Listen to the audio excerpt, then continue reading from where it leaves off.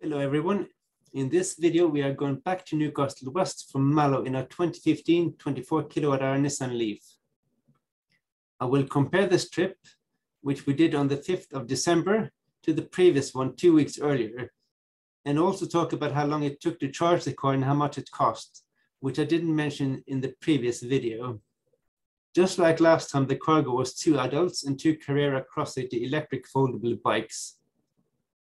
As we left Mallow, the temperature was 0 degrees and our state of charge was 77% with an indicated range of 92 kilometers. So not only was it several degrees colder than our previous trip, but our state of charge was also lower. In the beginning, our state of charge was dropping quite fast, so despite knowing that we used 46% the last time, I was actually a little concerned that we would have to turn around.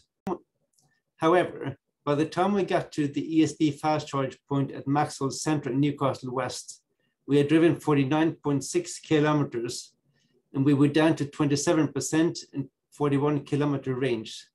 So we had used 50% of the battery or 51 kilometers. Last time we used 46% or 52 kilometers. We charged for 29 minutes and added 9.27 kilowatt hours to the battery at a cost of 30.5 cents per kilowatt hour, which came to a total of €2.38. This brought us back to 75% or 101 kilometer estimated range. After cycling on the Greenway, we left Newcastle West with 73% and 101 kilometers, and we arrived back in Mallow with 27% and 39 kilometers range. We drove a total of 104.4 kilometers and used 97% of the battery. So we used less energy than the last time, but I think we may have driven somewhat slower this time.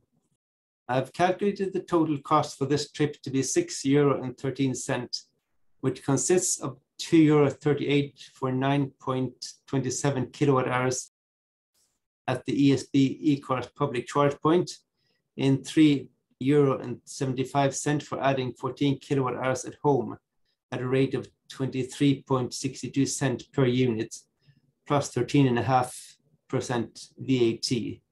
If you have a night rate for electricity, you can charge much cheaper at home, but we don't, so keep that in mind. We could also have charged a standard charge point in Newcastle West at 26.8 cents per kilowatt hours instead of 30.5 cents, which would have cost €2.48 for the same amount of electricity, and we wouldn't have had to wait around. So perhaps we'll do that the next time. As always, I hope you found this interesting and informative. Please subscribe and thanks for watching.